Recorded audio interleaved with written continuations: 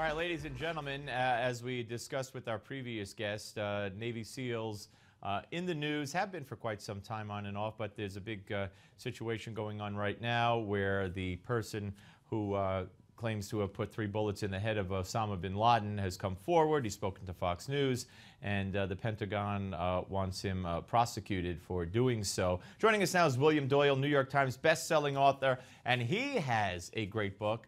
And I would almost say, and the natural follow-up would be, nobody's going to want him penalized for writing this book, but he has a story to tell himself. The book is Navy SEALs, Their Untold Story. There it is up on the screen for you.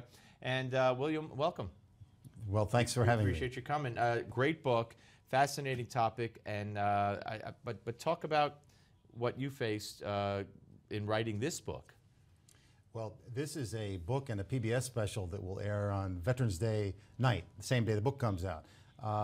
My partner, Dick Couch, who is a former SEAL, former CIA employee, and possibly the most respected author on issues of special operations in American history, we thought the SEALs deserved a full or complete history as much as can be told given the limits, the obvious limits of classification. Right. We went to the Naval Special Warfare Command and said, will you look at it, will you check this before it's published? We don't want to reveal classified information. It sounded like a smart thing to do. Right. Plus, we're required to do so pretty much.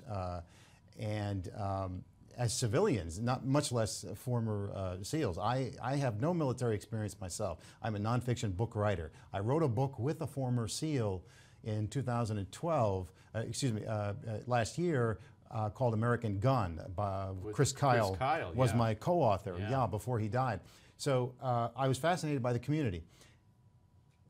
We wrote the book under the condition that this would be run by the Defense Department. That's the only way we could get former special operators to talk to us, because they're very, very concerned, quite rightly. I mean, you know, when a former SEAL or a special operator does things without it being checked, people can get killed. That's the problem. And the SEALs who are angry, or the former SEALs who are angry at Mark Owen or this O'Neill man that I've talked to, say it's because they read something in Owen's book that they think could help an enemy. Now, I didn't, but they can spot. Well, and you know, one of the arguments, first of all, this gentleman now says he consulted with a lawyer, and the lawyer told him there was no problem, and I don't know, you know, believe him or not believe him. But here's the thing, you know, Vice President Biden mentioned which SEAL team it was that got bin Laden.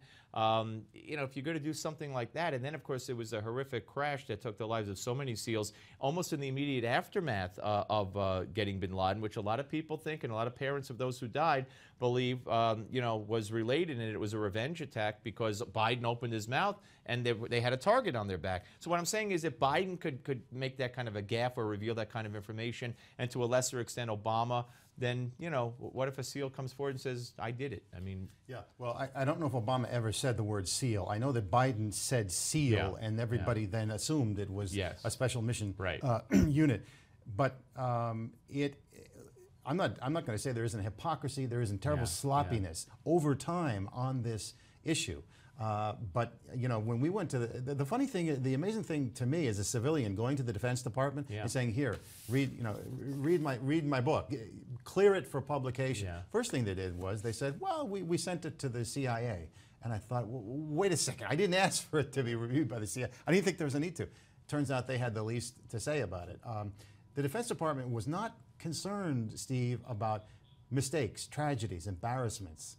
They were concerned about classified words and so forth. All right, so they didn't cut too much out of there? Nothing of substance in the historical record. This is a book about their history. Well, that's what I wanted to bring up, because we only have a couple of minutes left. I don't want to give you short shrift, because it's a great book. And if you want to find out more about the SEALs, from the beginning to now, and I think it's fascinating to look at how the SEALs have changed over the many, many years. Yeah, for good and for not so good. Well, they had the threats have changed. They've always been a very small, obviously very elite and incredibly well-trained force to do very narrow missions. First, it was beach demolition and beach surveying. Omaha Beach, their ancestors were there. World War II, and they were basically created to provide a direct action force in a new unknown environment for under the term of Kennedy. It actually started before that. And their missions are very, very narrow. Direct action, personnel recovery, extremely high value targeting, as we saw with bin Laden, rescues from pirates and